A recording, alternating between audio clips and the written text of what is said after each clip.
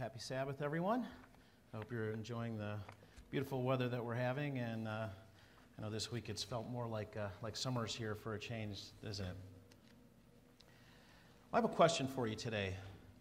Do you have skin in the game? Do you have skin in the game? And that's the title of the sermon today. No, the topic isn't about circumcision. It's about an even more sensitive subject than that. It's about what's in your wallet. It's about tithing. It's about tithing. You know, the Bible mentions a first, second, and third tithe. I'm glad that God doesn't mention a first, second, and third circumcision for sure. I don't know if we'd have a lot of recruits with that. So many people in our Western culture define themselves by the money that they make and by the possessions that they have. But realistically, those things can disappear in an instant. We know, look at the volcano in Hawaii, all those people losing their homes, and the hurricane that hit Puerto Rico and some of the other islands, the Caribbean as well, and people are still suffering from those as well. Things can be taken away in a moment's notice from us. Let's learn a few basics about tithing, and we'll get back to that. Tithing is simply a tenth. I think most people know that. And what are we supposed to tithe on? Well, we tithe on our increase, and the Bible talks about that in Deuteronomy 14:22. And we pay God 10% of what we receive as an increase. So that would be our net income. In Genesis 14:19, we see that Abraham gave God a tenth or a tithe. And in Leviticus 27:30, it establishes the tithe for the entire nation of Israel, and Moses tells the people that the tithe is holy. It's something set aside.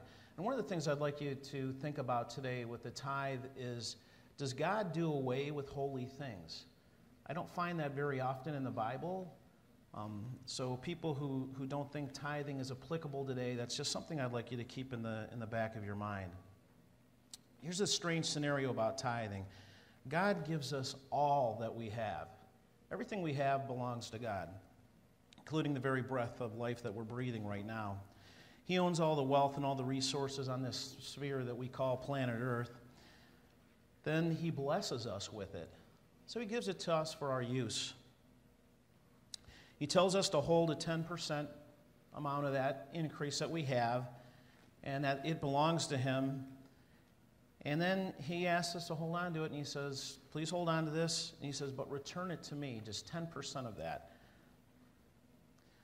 The question is, can God trust us with that 10%? And really, for that matter, can He trust us with the other 90%? Because we're supposed to be good stewards with everything that God gives us.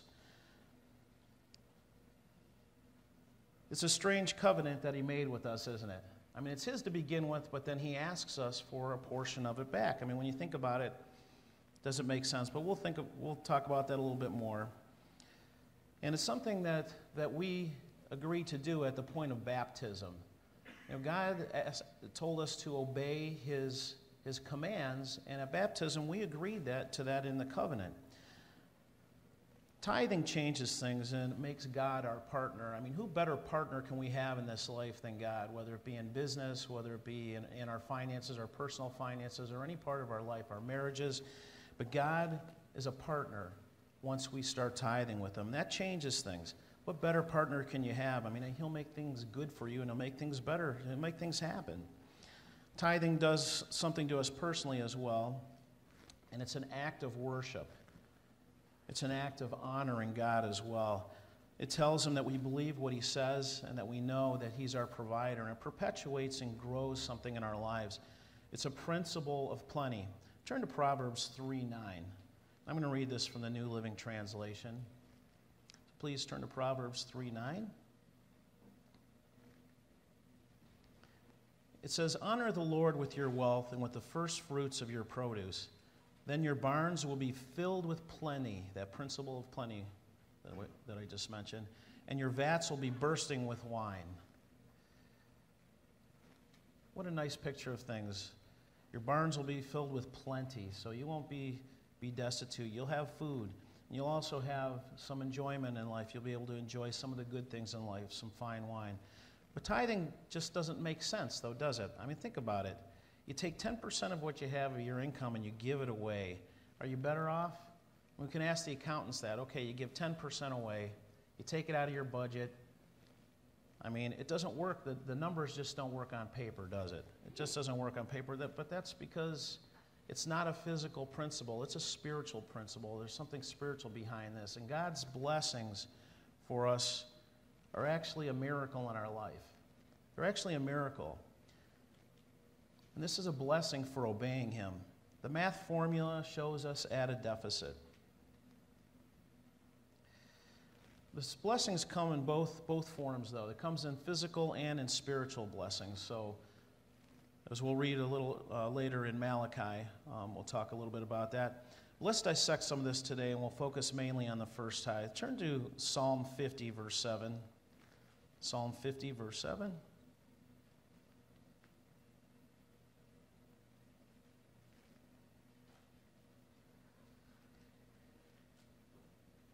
Hear, O my people, and I will speak, O Israel, and I will testify against you. I am God, your God. I will not rebuke you for your sacrifices or your burnt offerings, which are continually before me. I will not take a bull from your house, nor goats out of your fields, for every beast of the forest is mine, and the cattle on 1,000 hills, and for that matter, every hill.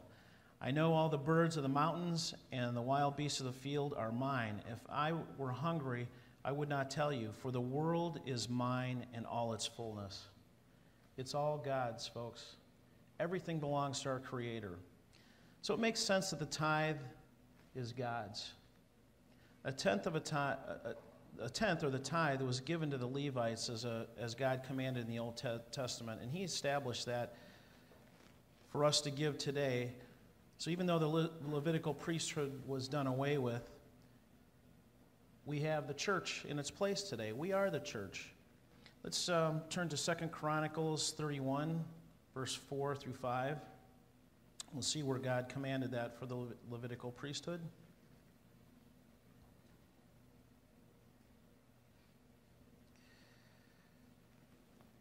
2 Chronicles 31, 4 through 5. And he commanded the people who lived in Jerusalem to give the portion due to the priests and the Levites, that they might give themselves to the law of the Lord. As soon as the command was spread abroad, the people of Israel gave in abundance the first fruits of grain, wine, oil, honey, and all the produce of the field, and they brought in abundantly the tithe of everything. So Israel obeyed that. Ancient Israel was to be an example for us today. That includes in so many things, but it also includes tithing. God instructs us to bring the tithe to Him. We do that today as His people and as modern-day Israel by supporting the house of God, by supporting the church, His work, and His ministry today. You know, this world is full of takers, and when we start to tithe, we start to become free of that attitude, the attitude of this world. It starts to open us up to loosening ourselves from those possessions and those things that we hold dear in this life. We can begin to break free of that grasp of our stuff and the security that we think that it brings us. It brings us to more of a spiritual security, and to see that God is our true security and not the stuff that we have in this world. We're called to be an unselfish people, and we're to be transforming our lives. And this walk is a walk of givers, to become givers in this world. And tithing is a practice in letting go. It even opens us up to seeing the needs of others as well. You know, the principle of giving isn't always about money, but God uses tithing and a monetary principle to get His lessons learned. And it's part of His formula for our lives. It's a part of His plan for us. Here's one of the biggest rewards that we get from tithing. One of the biggest things that we as Christians see as we're faithful tithers and of offerings as well to God's church. We know that God desires and wants to call and save as many people as possible. If it were possible, every human being that's ever existed, but of course we all have free choice in that. And in 1 Timothy 2:4 it says, it states that God desires all men, meaning all men and women, to be saved, to come to the knowledge of the truth. God wants to expand His family. He wants to expand His family to all mankind and to everybody. He wants to open that up. And your generous and unselfish, faithful tithes and offerings help do that. What better investment can you make in this life than to see somebody come into God's family and have the opportunity to live eternally into God's kingdom. Tithing is a true display of your love for others. God's given us the plan and the opportunity to understand this and for them to understand his truth someday. But until his kingdom comes, this is how he accomplishes his plan, is through the tithing method today, through this system, and through you and I. The work of preaching the gospel as it's being done today isn't done without some sort of financial exchange. So it takes that monetary method in order to handle that. At this time in history, God's giving us the opportunity to be a part of accomplishing that goal. And because of this, God's blessing us with opportunities and blesses us with the opportunities in faith and with love and to draw closer to him through this plan that he set up for us. It's an integral part of our individual growth, and it's an integral part of getting the gospel preached to this world as well. So what if a person decides not to give his tithe to God? What if one can't seem to believe or have the faith or the financial discipline to tithe? And that's truly between the individual and God. But sadly, that person's actually cheating themselves. There's a deep spiritual experience and lessons to grow closer to God that only comes through that mutual trust that you have in that experience of tithing. See, there's a miracle in that principle of tithing that takes place. You're taking the opportunity for God to show you something and to prove something to you as well. So let's establish this. God has more than enough to do what he wants to accomplish in his plan on this earth. And tithing is a part of the formula for our success. It's not a part of God's success. It's a part of our success. It takes me and you putting some skin in the game. In Psalm 24:1, it says, "The earth is God's in all its fullness, the world and those who dwell therein." You see, he owns it all. He owns us, and he owns everything that we think is our stuff. He never needed us. He doesn't need our income, and frankly, God never will. God's a God of free will and of freedom. He doesn't force us to tithe. There's no IRS and there's no tithe police, but there are penalties for not tithing. You're missing out on that tremendous blessing of those lessons that God wants you to learn and through tithing. Also, it's a form of worship and honor for God. You're missing out on that form of worship. There's many different ways you can worship, but that's one of the ways that we worship God is through the tithing system. But he does want us to do it freely. That's why there are no police. There is no tithe or IRS. Those penalties are in missing out on those awesome opportunities that we have to grow closer to God.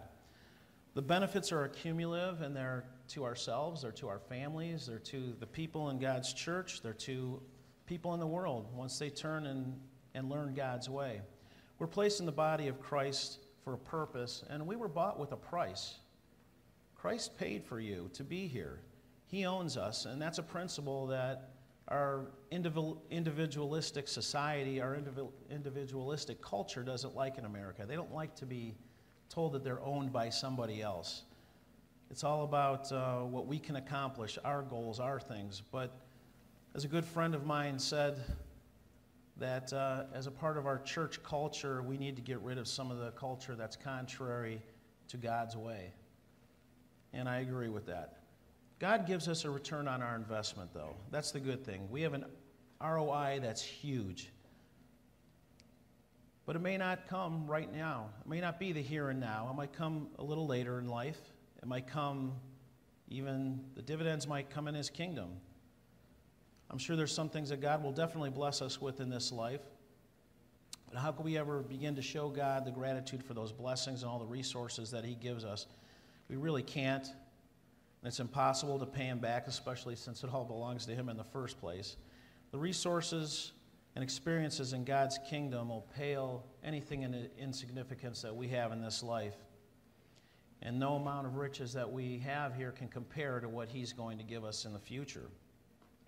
You know, Jeff Bezos, the founder of Amazon, just surpassed Bill Gates as the richest man in the world, being worth $90 billion. How would you like to pale that into insignificance? And you will do that, but you'll even have more benefits than that in the kingdom. It's going to be, you'll have true happiness. You'll have a healthy life. You'll be vibrant and full of energy. You'll have true joy. There's so many other benefits that money can't give. Some of the richest people in the world can be some of the most miserable people in the world as well. Money just can't buy those things. Let's be grateful for the opportunity that God's giving us to tithe and be faithful tithers, and also be grateful to the tithers that came before us, the ones that made this possible for us. They sacrificed a lot. Do we have a desire to tithe? That's something we could ask ourselves. Do you have a desire to tithe? What about being excited? That sounds even kind of strange, doesn't it? Being excited to part with your money. It also sounds bizarre in America, doesn't it? But it's God's way of doing things in each and every one of us, and it's the formula and the miracle that He's working in us through that plan of tithing. Take a look at what we're accomplishing as a church and how God's way has changed you personally in your life. Has that made a difference to you? Has it made the biggest impact in your life? It should make the most significant impact in your life. It should be the most significant impact in your life. How do we feel when we write that check? If we write the check, I guess. Do you say, "Thank you, Father, for giving me the blessings, the job that I have to be able to do this"? Do we thank Him when we're doing that we're able to be a part of something bigger than what we are, and that it's a privilege to be a part of the knowledge of His truth and to have Him in our lives? Something to think about when we write that check. Do we see the miracle in how few people in the world have what we do in that? Do we see the miracle of how much God's doing through His church with so little and so few people? I'm amazed at how much is being done at the home office. I've always been amazed they do so much with so little. Now, there's a scripture I know that what I call the anti-tithers don't like to hear. But let's turn to Malachi 3, verse 8 through 9. We'll start there. Malachi 3, 8 through 9. Will a man rob God?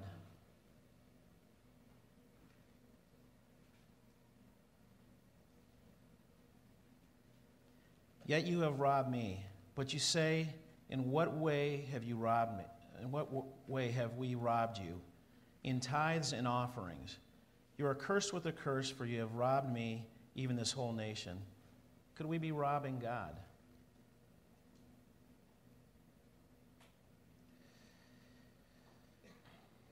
God doesn't want the tithe stolen from Him, but He doesn't need it. Really, the lesson is, again, we're stealing something from ourselves. We're not stealing from just God. We are stealing from God, but we are stealing something from ourselves. And I think God's really concerned about that because He never needed these resources to begin with. You're missing out on a special part of worshiping Him. And that has lessons for you and not for God. Lessons in faith, generosity, love, insight into His Word, and having a much closer relationship with Him. And it only comes through the regular practice of tithing. So don't just write the check and send it in. Think about it. Stop. Think about it when you're writing that check. Think of the blessings that God's giving you and what that's going towards. Continuing in Malachi, I'm going to read this from the New International Version, starting in Malachi 3, verse 10. Bring the whole tithe into the storehouse, that there may be food in my house. Test me in this, says the Lord Almighty, and see if I will not throw open the floodgates of heaven and pour out so much blessing that there will not be room enough to store it. I'm not preaching a health, wealth gospel here, because they preach about physical things. I'm talking about some spiritual principles as well. But I'm not saying God does not withhold physical things from us in so many ways. Just look in this country, what each and every one of us have. He's definitely blessed us very, very much. And He does bless some more than others. But let's take a look at this. Get this, throw open. Notice this is said, throw open, because it's bursting with blessings. The floodgates of heaven pour out. So it's a flood, it's pouring. It's not a trickle, it's not a drip, it's a pour, it's flooding. It's more than a flood, because the gates are burst open.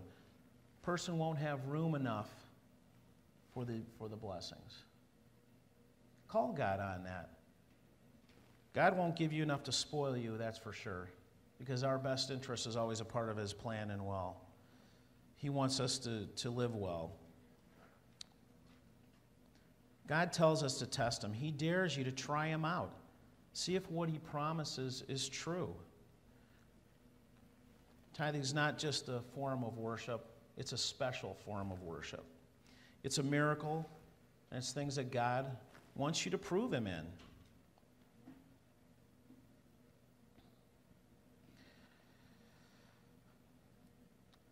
Our tithing practices, or the lack thereof, may even be a reflection of other things that we're doing in our life. Are we sporadic? Are we sporadic about obeying God? Do we have reservations when tithing?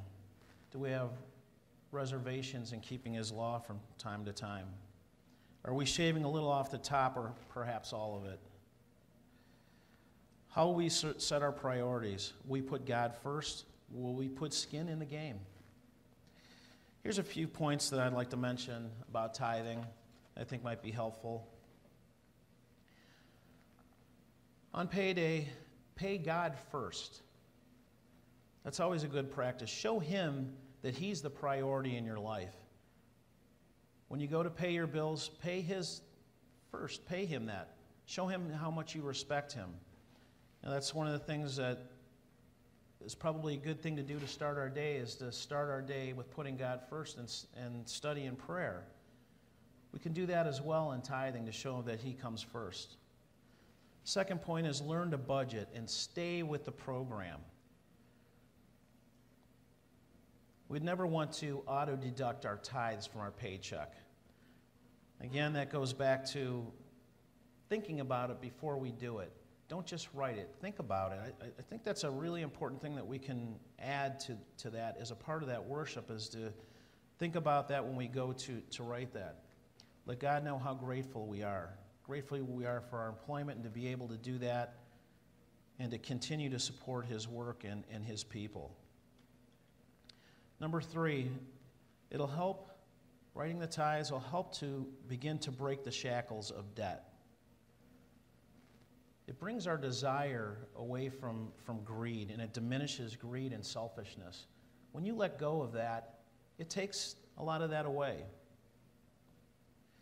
Number 4, you're exponentially storing treasures in heaven.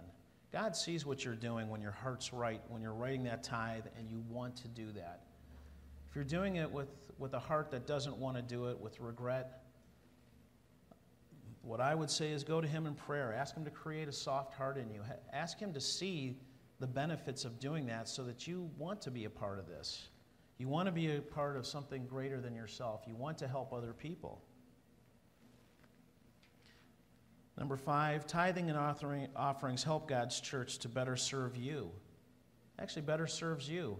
That's what pays for this building, the utilities, the recordings.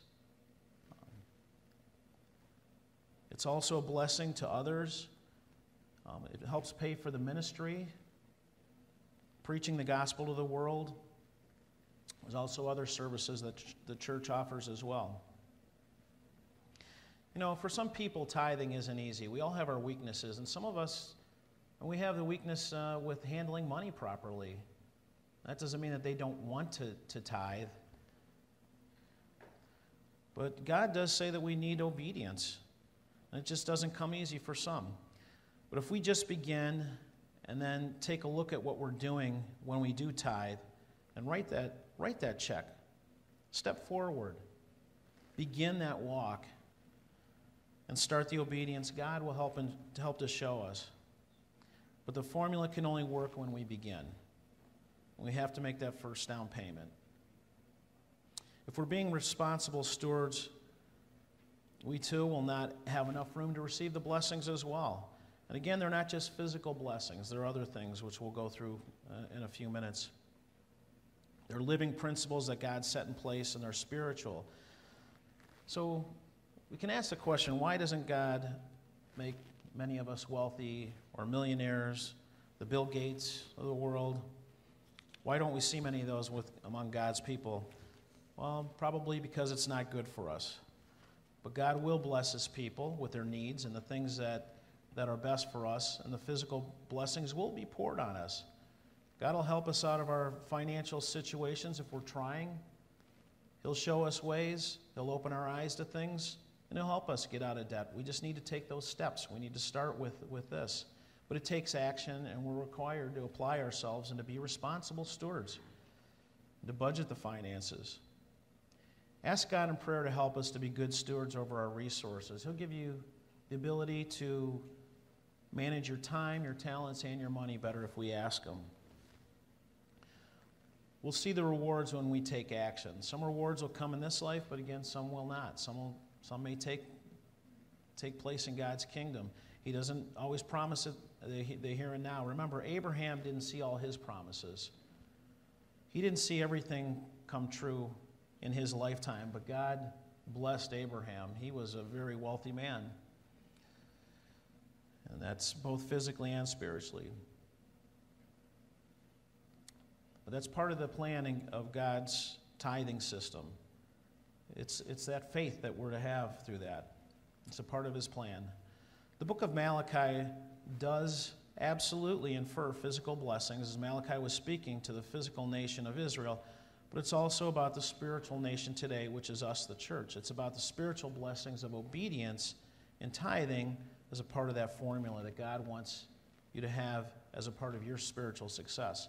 It's a promise of his goodness and mercy and abundance in multiple areas of our lives. It's abundance in a lot of forms, and we don't see it.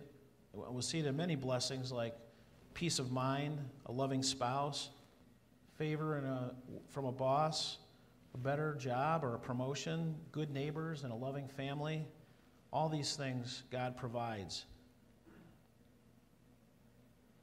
So was tithing done away with when the Levitical priesthood was done away with? Let's turn to Matthew 23:23. Let's get back to that. Let's see what Jesus says about tithing. Matthew 23:23.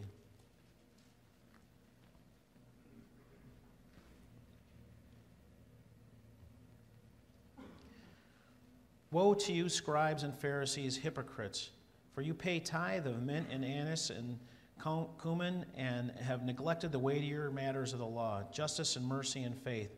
These you ought to have done without leaving the other things undone. Jesus had the opportunity here to say that you didn't need to tithe, didn't he? But he never said that. He never said you're not required to tithe. In fact, he actually reinforced it. These you ought to have done, he said. Doesn't that reinforce tithing in the New Testament? I think so. He rebuked the Pharisees. He confirmed in these words that the practice of tithing was still in place. He didn't say that it'd be nailed to the cross soon. He said, don't leave tithing undone. These were Christ's words. But continue on, and in addition, he said, justice, mercy, and faith are all a part of what he expects. Also read Amos 4:4. God tells Israel a tithe, that we need to tithe along with keeping his other commandments.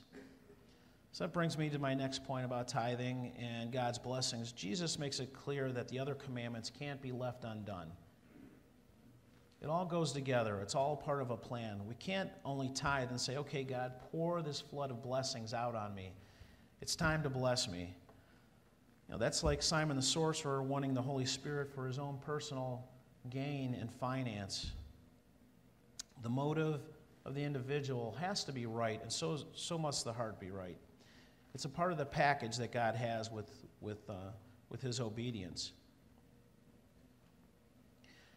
It's a part of our covenant with him, and God expects us to be striving and growing in many areas in our lives, and he tells us to. We're to be producing the results in our lives. And none of us are perfect, but we all need to be striving and continue to grow in God's way. And as we love God, so we keep His commandments.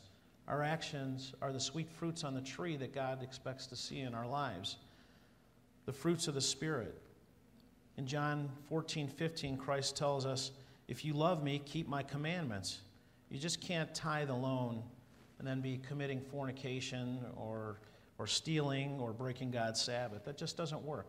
God isn't going to bless you for that. Obedience to God can't be partial. It's an all-in thing. And none of us are perfect, but we're all striving for perfection. We want to be like Jesus Christ. If God wants to bless us, help Him help you. Make God your partner. Put some skin in the game and see the good things that God has in store for you. Have a good Sabbath.